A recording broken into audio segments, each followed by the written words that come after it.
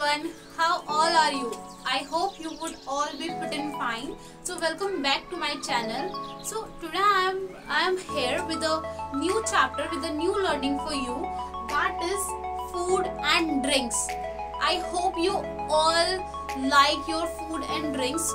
You all like your food, you all are enjoying your food, and with that let's just do some learn basic things which we have, which we doesn't know in about them.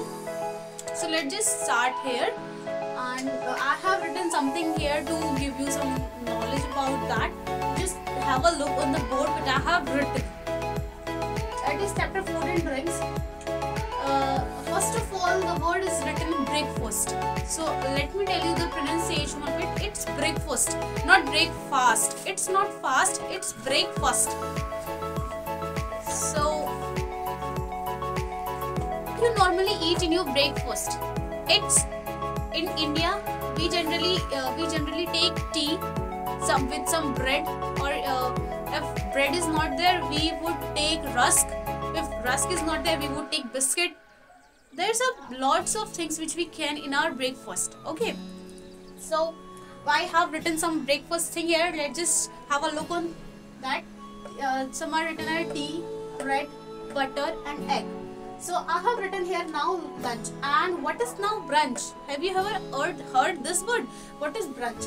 So let me tell you. You take your breakfast, for example, you take your breakfast at 7 o'clock in the morning, and if you are taking your breakfast at 7 o'clock, then it must that you are waking up at 5 or 5:30 or 6, because only then you can take the breakfast at 7 a.m.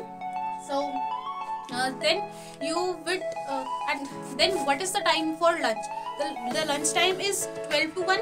So if from 7 to 12 to or 1 you might get very much hungry. For that, if you are eating something between your breakfast and your lunch, then what would we call that? That is called brunch. And and for lunch there are three things we have. I have written here something, that is starter, main course and dessert. What is dessert? Dessert are the sweet dishes which we eat after our dinner, after our lunch, for making us more happy of having something in our stomach. So first of all we would start with a starter. Now what is a starter? A starter can be a salad, it can be a soup, it can be porridge. But do you know what is porridge? Porridge can be anything which is semi-solid type. For example, in our India khichdi is prepared, that can be called as porridge. So we would take first of all starter. A starter I have told you that can be salad or it can be soup. And after that is main course. In main course what we do generally eat? We eat chapati, we eat veggie, we eat pulses, we eat rice with them, and also some salad and with water and it can be anything but you want to take them. And after then we take dessert. In dessert it can be anything. It can be chocolate, it can be fruit, it can be sweet ball, it can be anything but you like for your dessert. After that, after lunch what we take? We at 12 to 1 what we take? We eat dinner at 8 or 8:30 or 9 in the night. So now it is the similar. Dinner is very much similar to the lunch, because for dinner we first eat starter. Now here is the starter, can be anything, can be soup, it can be porridge. After that can be main course. Main course would be similar as the lunch here, and after that dessert can be anything. And now what? We would not feel any hunger between 1 to 8 or something like that. As for breakfast and lunch, we must, because there is 7 to 8 hours between the lunch and the dinner.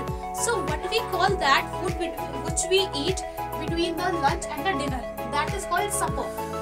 But that is called supper, which is written here.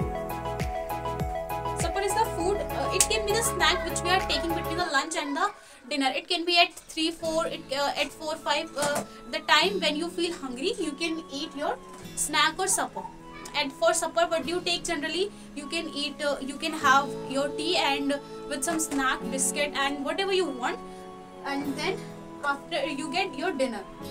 So I have told you about these things. I have told did I tell you? I tell you about the breakfast. I tell you about the lunch. I tell you about the brunch. I have told you about the dinner and also the supper. I hope that you all these things got in your mind. And let me just tell you some more words which are related to your foods. That is,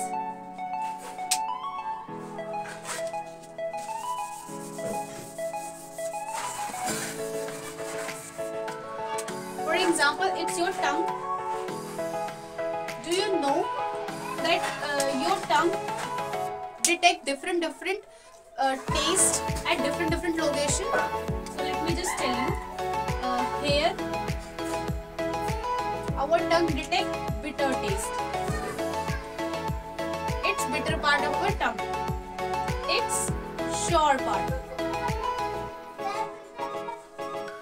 Here, our tongue detect sour things, and here the sweet part.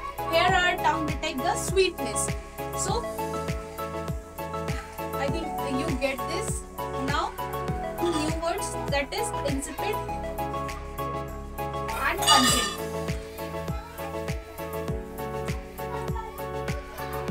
Now, what does this word mean? Insipid. Insipid is that when we you know that when we get some illness or when we get some disease, we do not able to taste anything.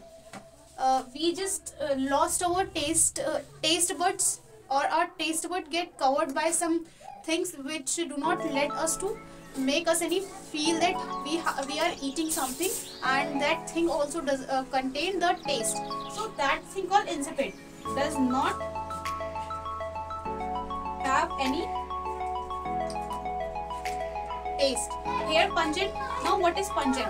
I am sure that you